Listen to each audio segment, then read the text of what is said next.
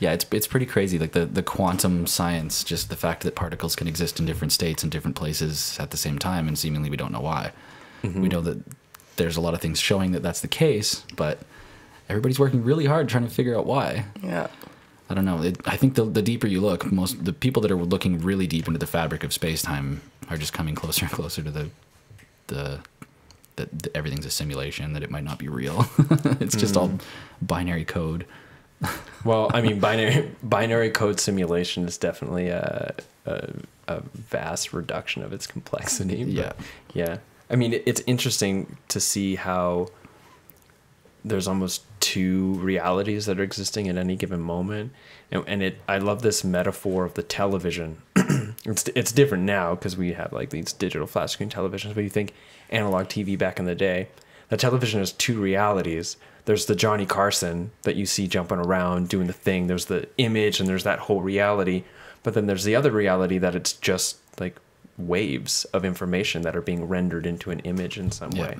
And so that kind of exists here now in this situation. Like we perceive ourselves to be independent me's, each one of us our own independent me's with our own inner life, like a texturous inner life.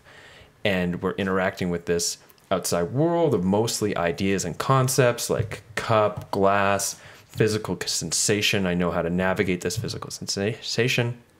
We're moving from the past and into the future, starts with birth, ends with death. But on another level, none of that is actually true. There's only one sort of essence of consciousness that's operating in any given moment. And these are all processes within that larger consciousness. And there is no such thing as time. And there is no such thing as you and me. There's only I. And that is true for each independent that which witnesses, that is recognizing itself as I. But also I am me, James, and you two, Tanner and Callie, are also your own me's with your own intertexturous life. So there's like this double reality thing. Like the quantum duality. It's like it is both. It's the Schrodinger's us. The Schrodinger's us. What I've been finding really interesting recently is this idea of retrocausality. So I know that there's a lot of other studies that I could reference, and by only referencing one and not being able to reference where it came from, I sound like a douche, but I'm going to do it anyways, which is that there was a project that happened, or an experiment that said, all right, we have two groups of people, and both these groups of people are going to be shown a string of numbers and then asked 10 minutes later to repeat, like to try to recall as many numbers as they can. And then one of those groups of people would be asked to memorize those numbers a week later. Yeah. But they don't know that they're going to be asked to memorize these things. All of that's kind of controlled. And reliably, the group that would be asked to memorize it a week later always recalled more 10 minutes later than the group that wasn't asked to memorize it a week later.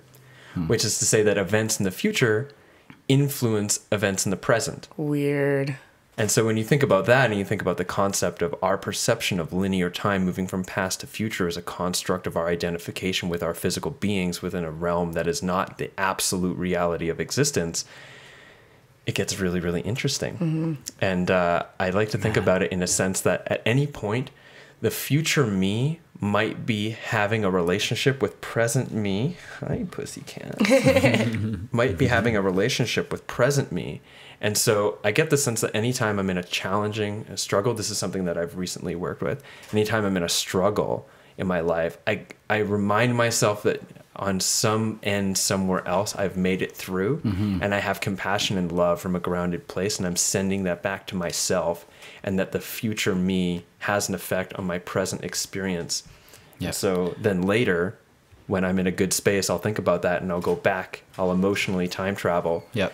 And I will send myself positive vibes to the me in the past, which has an effect as well, because the manner in which the past, which any given present moment is not actually the present moment. It's a confluence of concepts and assumptions and renderings that aren't really reflective of what's happening in the present moment, which if we were to quantify, the smallest quantification that we can measure is Planck's distance, which is extremely fucking small, which means that the present moment, even if there is a present moment, that it's so infinitely small, you're never in it. So the past is always a collection of concepts and ideas, and we're constantly relating to the past and to the future and to the present in this interdependent play. And so you can switch the way the past manifests in your present and future by changing the way you relate to it. So, which is how people can manage to heal trauma and how trauma even comes about.